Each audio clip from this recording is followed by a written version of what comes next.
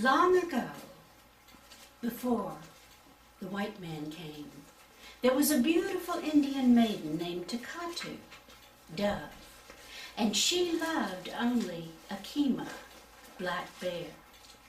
To their great joy, and in accordance with the customs of their people, the marriage of Akima and Takatu was arranged. It was to be in 3 days' time. But then, a great rivalry broke out within the tribe, and the warriors all went off to do battle.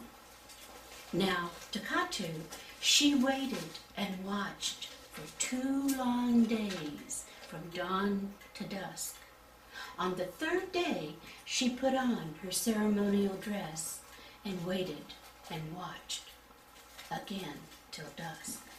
This time, she saw in the distance the warriors returning, carrying a litter, and on the litter was Akima. They laid him beside her, and they spoke the sacred words, and they drank from the cup of life.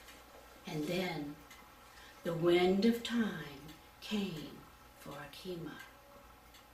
They buried him, and Takatu lay on his grave and wept and could not stop weeping.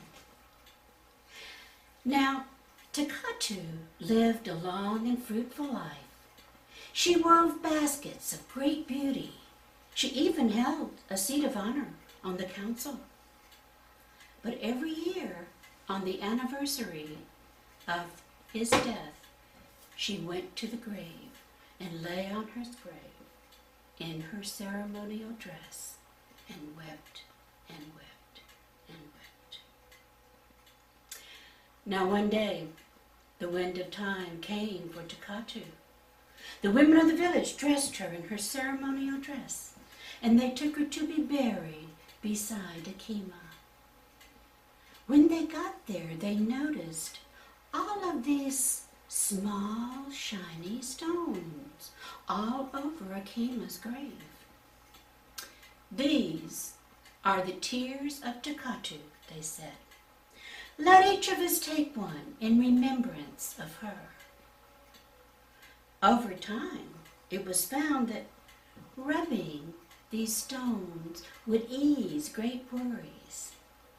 The mission in San Diego even heard of these stones. But over time, the story was forgotten, and they simply became known as worry stones. So, my friends, if you are out walking under the trees today and look down and see a shiny stone, pick it up and put it in your pocket, because you never know